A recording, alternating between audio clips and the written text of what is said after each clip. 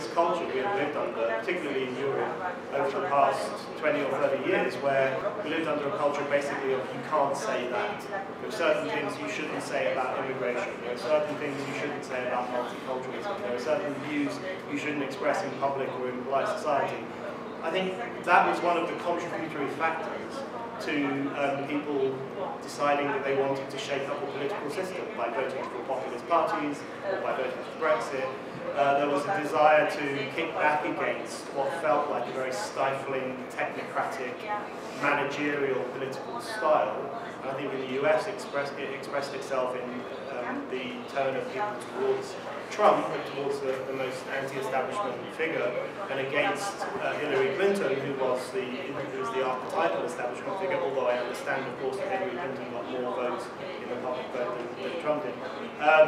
So I think one of the consequences of having a political culture which constantly tells people, you can't think this, you can't say this, you have to just know your place and do as we tell you and so on, is that there will be this kind of revolt, there will be this kind of reaction. So I think there's actually something positive. Even though there are many downsides to the populist climate we're currently going through, there are some positives too, primarily that people are showing that they are not going to always put up with arrogant political classes and will demand change when they feel change is necessary. I think there's also another problem, which is we live in an age where very few politicians of any party actually have a vision of the future.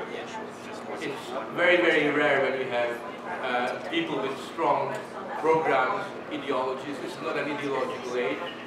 They're not offering us a kind of a coherent set of principles. And I think that's a very big problem, because if you don't have a debate about principles, you don't have a debate about what kind of future you would like to see, then what tends to happen is you personalize politics. And I think one of the things that we've seen in a lot of places in the world is that politics has become very personal. It's about the character of the individual. And very often when people criticize Trump or Clinton or anybody else, what they are criticizing is not necessarily what they say, but what they really mean. In other words, they're more interested in not the story that parties and politicians give you, but the story behind the story. And I think we're continually having this political form of debate where we're kind of shadowboxing and personalizing. The attacks are extremely nasty and brutally personal. And I think under those circumstances, you do end up in a situation where demagogy and dishonesty and unprincipled behavior become the norm. And I think the tragedy is that everybody in this room can recognize when they do that. It's very, very clear that they're being manipulative, but when our side is doing that, we're not aware of that. There's a kind of double standard that we all have. You can see sort of what they're doing, but not when we're doing the same thing. And I think it was very interesting. I wrote a book recently on the politics of fear. And one of the things that came out with the politics of fear, you could see Trump practicing fear all the time. And people say, oh yeah, politics of fear, that's Trump. But when Clinton says that the thing we have to fear more than anything else is Trump, people don't necessarily recognize that she too is using the politics of fear. There's a kind of vision that doesn't embrace the whole situation. And I think a lot of the problems that we have is this inability to transcend our immediate position and depersonalize politics. We have to really depersonalize politics and get back to basic principles. Va a ser una sola pregunta más, de manera que, si quieres, hazla tú, y es la última pregunta, ¿sí? En relación a la libertad de expresión, se hicieron varios movimientos, por ejemplo, el feminista, y bueno, a lo largo de los años se fue cambiando la idea central del feminismo. Hace poco en Puebla tuvimos un incidente en el que feministas que estaban a favor del aborto empezaron a atentar con los monumentos históricos que tenemos en la ciudad. Entonces se generó muchísima polémica en esos días. Como sociedad, ¿qué nos corresponde hacer para que la idea central de esos movimientos no se pierda y se siga respetando la libertad de expresión? A ver, yo creo que hay que distinguir dos tipos de feminismo. Hay más tipos de feminismo, pero en general.